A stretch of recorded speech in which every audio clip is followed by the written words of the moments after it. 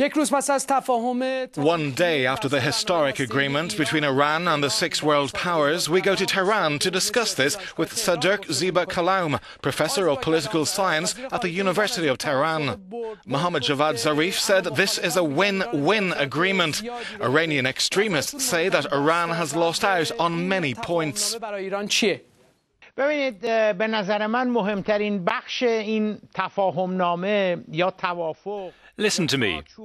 The most important part of this agreement, or framework, is that Iran can continue its nuclear activities on one hand, and then build up trust with Europe and the US on the other. از یک سو و از سوی دیگر ایران توانسته At the same time, I think that the Iranian people, in fact, the way they support this agreement, leaves the Iranian conservatives to have to try and prevent the final agreement, which is due in June.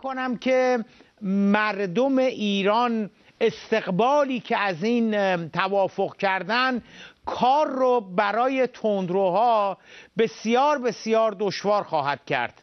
The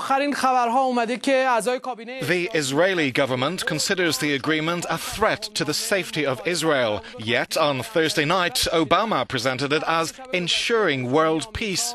What impact will this difference of opinion between the two allies have on the final deal, expected at the end of June?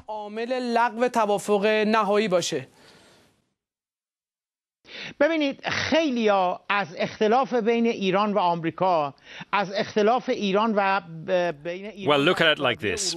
There are a lot of countries who want and take satisfaction from the hostility between Iran and the US. Israelis, mainly Netanyahu hardliners, and the Saudis. Israel and the Saudis are right to be worried because they've been using the Iranian nuclear program towards their own regional power interests. Last night was a historical and memorable one on the streets of Tehran. Many people went to welcome back Zarif at the airport this morning.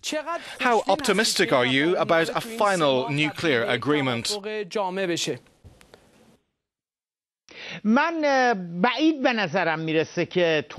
I don't believe the Iranian conservatives, such as supporters of Ahmadinejad or the ultra-conservative political parties, can now prevent the progress of a final agreement.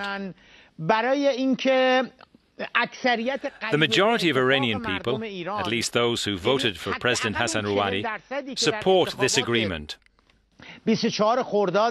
That's why, in my opinion, the future belongs to Iran's moderates, people who want to patch things up and have a peaceful and a respectful relationship with the US and the EU. و تفاهم هستش در ایران با آمریکایی‌ها و با اتحادیه اروپا. با همین جمله شما گفتگو با دکتر صادق زیباکلام استاد علوم سیاسی دانشگاه تهران رو از تهران به پایان میرسونیم. متشکرم آقای دکتر. خواهش میکنم.